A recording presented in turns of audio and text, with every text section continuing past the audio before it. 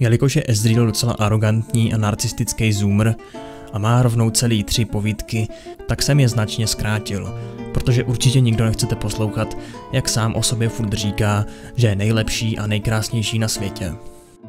Samozřejmě to asi myslí i s nějakou dávkou ironie, ale chválí se docela často, takže se zaměřím spíše na to nejdůležitější okolo Ezreala.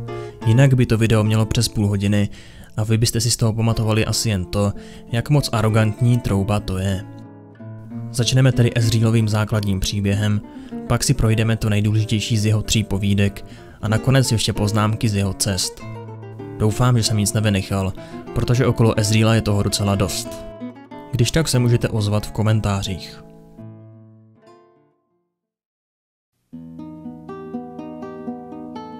Ezreal, který vyrůstal v bohaté čtvrti v Piltoveru, byl vždycky zvídavým dítětem. Jeho rodiče byli proslulí archeologové a tak si zvykl na to, že bývali dlouho mimo rodinný dům. A často sníval o tom, že bude cestovat s nimi. Moc rád poslouchal vyprávění o velkých dobrodružstvích a sdílel jejich touhu zaplnit prázdné mezery na každé mapě. Často se o něj staral jeho strýček, uznávaný profesor Limere. Profesora nebavilo dohadovat se s tak zbrklým a vzpůrným dítětem a tak mu přidělil ty nejpřísnější vychovatele, aby ho vzdělávali v předmětech, jako byla pokročilá kartografie, magitechnická mechanika a dávná historie Runeterry. Chlapec však všechny informace nasával jako houba a studium považoval za ztrátu času. Všechny zkoušky skládal buď z patra, nebo jen s minimální přípravou, z čehož jeho strýc zuřil a měl díky tomu víc času toulat se po univerzitním pozemku. Ezreala velmi bavilo schovávat se před univerzitními správci a v tunelech pod posluchárnami se vyznal stejně snadno jako na střechách knihovny. Dokonce se procvičoval v páčení zámků a pronikání do pracoven svých učitelů, kde jim pro své vlastní pobavení přeuspořádával věci. Kdykoliv se Ezrealovi rodiče vrátili do Piltoveru, zejména jeho otec, mu vyprávěl o všem, co viděli, i jaké výpravy plánují do budoucna. Žádná z nich však nebyla ctižádostivější a tajnější, než pátrání po ztracené hrobce Nezuka, šurimského tyrana, který prý dokázal v okamžiku skákat z jednoho místa na druhé. Ezrealův otec žertoval, že kdyby se naučil kouzla, kterými vládl Nezuk, každý večer by z cest prostě zaskočil do Piltoveru na večeři se svým synem. Jak chlapec rostl, doby mezi návštěvami rodičů se prodlužovaly, až se jednoho roku vůbec nevrátili. Profesor Limere v slzách přiznal, že s největší pravděpodobností zahynuli někde v poušti. Ale Ezreal se s tím odmítal smířit. Vždycky se přece na své výpravy tak pečlivě připravovali. Určitě tam pořád někde jsou. Nadějný objevitel opustil svá nedobrovolná studia a vyrazil na vlastní pěst. Věděl, že jestli má někdy najít své rodiče, bude muset začít na místě Nezukova posledního odpočinku. Několik týdnů strávil na univerzitě tajným shromažďováním zásob, hvězdných map, překladů runových pečetí, traktátů o šurimských pohřebních obřadech a páru ochranných brýlí. Svému strýci zanechal vzkaz na rozloučenou a proplížil se na zásobovací loď směřující do Našramae.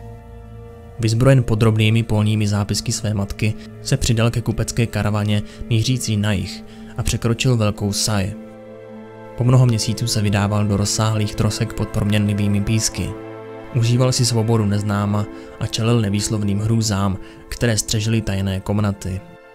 Na každém kroku si Ezreal představoval, že jde ve stopách svých rodičů a nezadržitelně se blíží k vyřešení záhady jejich zmizení.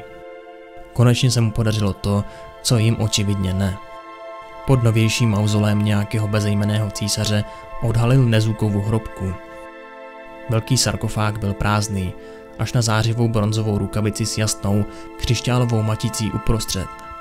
Jakmile na ní Ezreal sáhl, vypadalo to, že se proti němu obrátila celá hrobka s chytře nastraženými pastmi a ochranami, které tu někdo před 1000 lety rozmístil.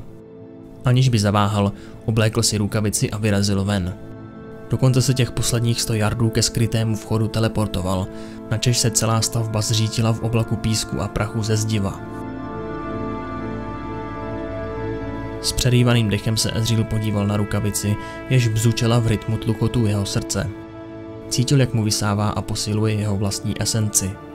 Uvědomil si, že je to strašlivá zbraň z doby dávno minulé. Zbraň vhodná pro šurímského božího válečníka a dokonalý nástroj pro dobrodruha. Záhy po návratu do Piltoveru se Ezreal ocitl na cestě od jednoho dobrodružství ke druhému. Od ztracených měst po mystické chrámy. Jeho poklady vyhledávající nos ho vodil na místa, která většina univerzitních profesorů viděla jen na mapě. Jeho pověst začala růst. Ezrealovi samozřejmě přišlo, že tyto příběhy zřídka kdy vystihovaly pravý rozsah a šíři jeho cest. Ale vnukli mu nápad. Pokud by se mu podařilo proslavit jako ten nejskvělejší dobrodruh na světě, pak by se jeho rodiče určitě vrátili a osobně ho vyhledali. Od neskrocených hranic Noxu a Demácie, přes ošuntělé hlubiny Zaunu, po zamrzlou divočinu Freljordu se Ezreal honí za slávou a věhlasem. Odkrývá dávno ztracené artefakty a řeší hádanky minulosti. I když někteří detaily v jeho příbězích popírají anebo zpochybňují jeho metody, on na své kritiky nikdy nereaguje. Konec konců je jasné, že všichni akorát závidí. To by byl Ezrealův základní lore. Následují ještě 3 povídky, které jsem zkrátil, jelikož mi přijde zbytečné, aby tohle video mělo půl hodiny, protože většina těch povídek je o tom, jaký je Ezreal narcista a z každého problému se dostane za pomocí štěstí nebo improvizace. Uslyšíte tedy jen to podstatné. Takže povídka Elixír z Uloa je o tom, že Ezreal získá mocný elixír z hrobky, přičemž se jen tak vyhne mnoha pastím a nástrahám, které ho téměř zabily. Nakonec se mu ale povedlo uniknout i s elixírem, což ale není jen tak ledajaký elixír. Konec povídky. Další povídka, Kurátorův gambit, přímo navazuje na tu předchozí. Tam se dozvíme, že Ezreala zaúkoloval Januk, aby elixír získal, což je celkem pochybný chlápek, o kterým Ezreal už dávno ví, že se mu nedá úplně věřit. Když si Januk odejde do studovny pro Ezrealovu platbu, tak si Ezreal všimne nějakého podivného zvonu s ještě podivnějším písmem. Jakmile se Januk vrátí, tak řekne Ezrealovi, že to písmo je Ochnun, což je Mordekaiserův posmrtný jazyk. Taky si sebou Januk přinesl 2 pistole a chtěl ho okrást. K čemuž dodal, že tím elixírem oživí nějakého temného pána, což potvrzuje, že šlo o Mordekaisera. Januk dá Ezrealovi trochu nakládačku, vezme mu elixír a trochu si lokne, po čemž se od Ezreala dozví, že jde o falešný elixír a že se napil jedu z písečných vosy. Což ho sice nezabije, ale prý by se neměl následující dny moc vzdalovat od hajzlíku, dodá Ezreal. Načež si vezme ten ochnunský zvon, rozbourá stěnu svou magickou rukavicí a teleportuje se pryč. A Januk si následující dny užívá silné zažívací potíže. A takto Ezreal zabránil oživení Mordekaisera, protože Januk je tajná akolita sloužící Mordekaiserovi. Pak je tu ještě jedna povídka ohledně Ezreala, kde se vydá do hlubokých částí Jímky, což je úplně na dně Zaunu, aby tam našel cokoliv, co dokáže, že Zaun býval kdysi šurímským přístavním městem, známým jako Ošrava Zaun. Tuto teorii zastává jeho strýc, takže ty důkazy chce najít on sám a slíznout veškerou slávu, jak on sám řekl. Pod Zaunem objeví staré šurímské hrobky a po 2 dnech bádání také narazí na zachovalý zlatý památník. Na něm je vyrytá legenda o Dni ohně a Karikanova přísaha chránit město Ošrava Zaun, což je dostatečným důkazem pro strýcovu teorii. Až se dostane z hrobky, tak zjistí, že ten památník dokáže vyvolat pekelné gremliny starého Karikana. No a hádejte, co se stalo přímo v ulicích Piltoveru. A Ezreala kvůli tomu čeká soud. Tím ta povídka končí a nevíme, jak to pokračuje. Pak tu jsou ještě Ezrealovi cestovní zápisy, ze kterých jsem vybral ty zajímavější poznatky. Jako třeba, že na jihovýchodním moři od šurímské džungle jsou ostrovy, které vůbec nejsou na mapě. Prý tam je kolonie něčeho, co se podobá mrožům? K Noxu má napsané, že Noxíci některé věci dělají opravdu dobře. Jednou z nich je ignorování velkých impozantních monolitů, které v srdci jejich hlavního města prakticky září temnou energií. Ta další věc je tacos. Procházel jsem se po promenádách kolem nesmrtelné bašty a ochutnával jsem jejich kuchyni.